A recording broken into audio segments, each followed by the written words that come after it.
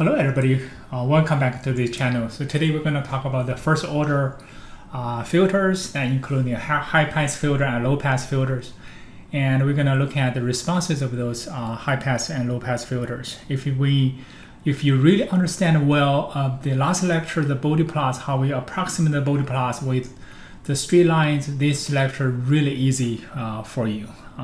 But in the end, I'm gonna look at something. We're gonna take a look at a couple of examples along the way. At the end, I'm gonna show you the hardware. It appears to me a lot of you are interested in seeing the circuit in action rather than just doing some calculation, right?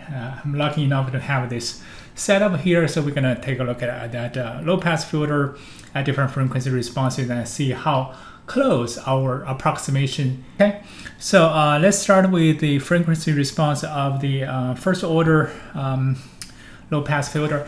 So as always, I'm gonna put the link to the Google Colab notes in the description down below. Okay, if you have any comments, feel free to leave any comments. I would like to get some interaction to keep the channel growing over time, and also hit that subscribe button. Let's get started. So let's say we have a transfer function of Ts O equal to K over S plus. So in this case, K and alpha are real numbers, and the K could be positive or negative, but alpha is positive only. So in that case, for any practical circuits, we're going to have a negative pole. Okay, so let's see. Well, if we can approximate the gain and the phase plot. So the gain function in dB is 20 log with Tj omega, right? And the log is base 10. And in this case, I would like to write this in a slightly different form, the Ts. Okay, so the reason for that is it's easier to see the approximations. So this is the very commonly used technique. Or if we have a numerator, we have 1s over the pole or over the zeros. So in this case, I will divide this numerator and denominator by alpha. In this case, I get a 1 plus s over alpha. In this case, on the numerator, I get a k over alpha. So in this case, when the 20, that's going to be 20 log of k over alpha. Remember, if we have the ratio of the two functions, if we take the log, that becomes the subtraction instead of division.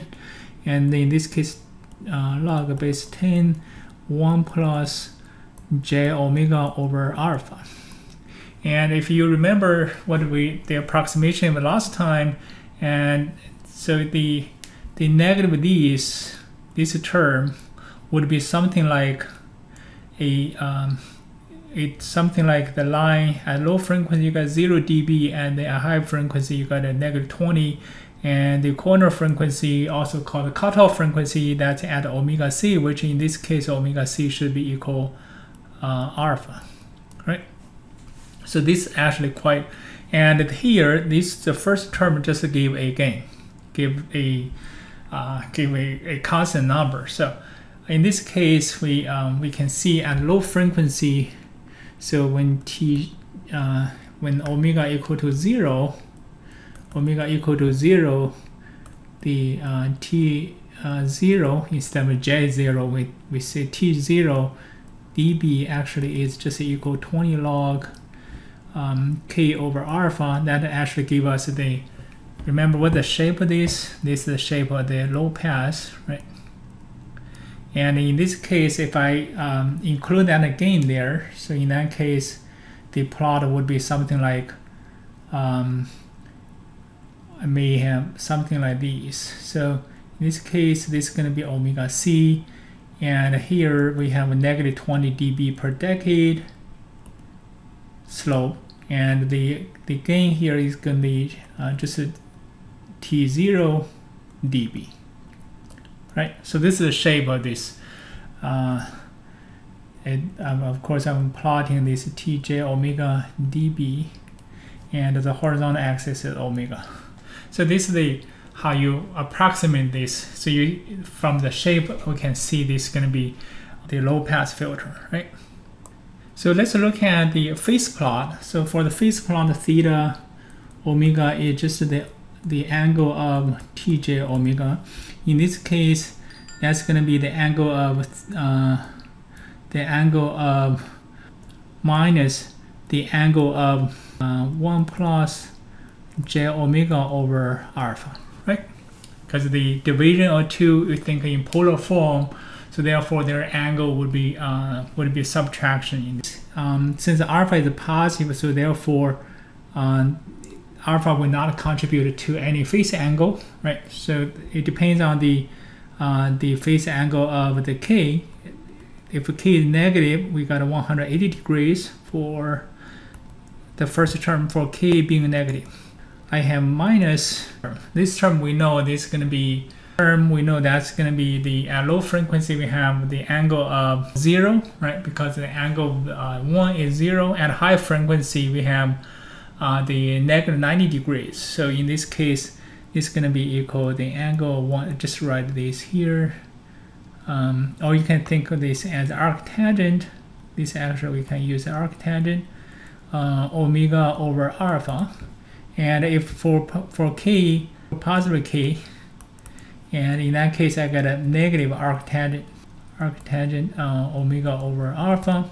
So in this case, if I approximate the body plots, so that would be, and by the way, this t when the k is the angle of the 180 or plus minus, that will correspond to the theta when omega equal to 0, right? So this is so theta 0 is just the angle of k, because alpha will not contribute to the phase angle. So we will plot a straight line there, and we're gonna go and at a high frequency we're gonna have, so this is theta 0, which is the angle of k, and then we have a high frequency, we got a negative 90 degrees, right? So you get a theta 0 minus 90 degrees. So there is a transition range. So in this case, and there will be 2 decades around the omega c. So 1 decade below this, we approximate in this, and then 1 decade above, which is 10 times omega c. And we're gonna draw a straight line that has a slope of negative 45 degrees per decade. And here, this should be in the middle, that should be the theta 0 minus 45 degrees. And depending on the k, the positive or negative. If it's negative, if the k is positive, then theta 0 is going to be 0. So this is the phase plot. And of course here this is negative 20 dB per decade, right? And here this is the black lines are the approximations, and this has negative 45 degrees per decade. Okay.